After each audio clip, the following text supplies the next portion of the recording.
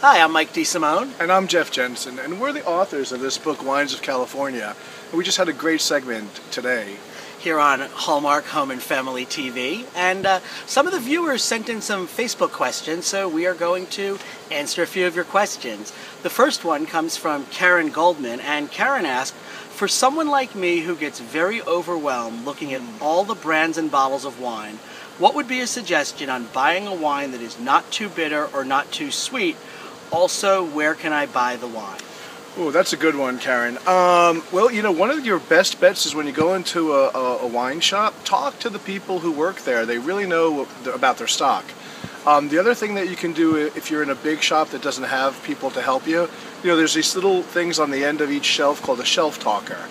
And basically the shelf talker will have a tasting note that says, this wine is fruity and sweet and has aromas of peaches and whatever. And you'll kind of know if that's the wine you want to buy. And it also will give a point, a point ratio, maybe like 88, 89, 90 points. So, those are out of 100 points. So the higher the score, usually the better the wine.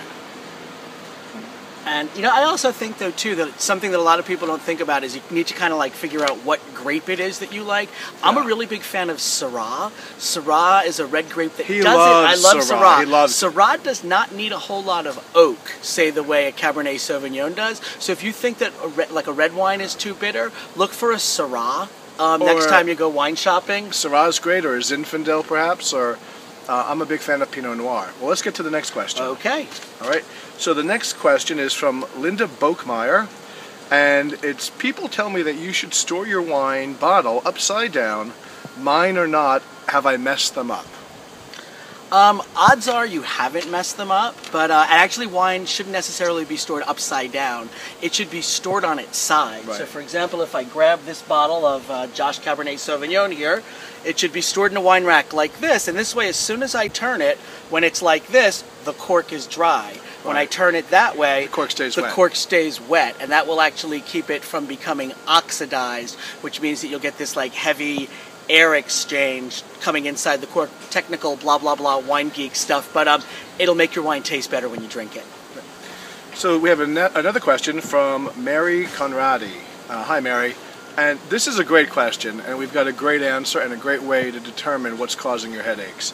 So Mary says, I enjoy wine, but sometimes I get migraines. I enjoy most types, but not too dry. Somebody told me it's the sulfites.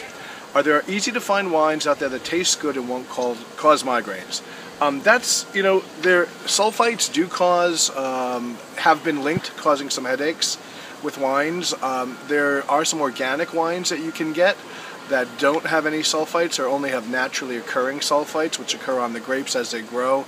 The thing about sulfites, there's a way to test it, and actually Mike is one who tells all of our friends how to do this with the... That's right. Yeah. Actually, if you're trying to figure out if it's sulfites that you are sensitive to or not, buy a bag of dried apricots. Because not organic apricots, right, just regular dried apricots in the grocery store. Like from Turkey or the Middle East or something. So dried apricots or dried fruit in general is actually cured with sulfites.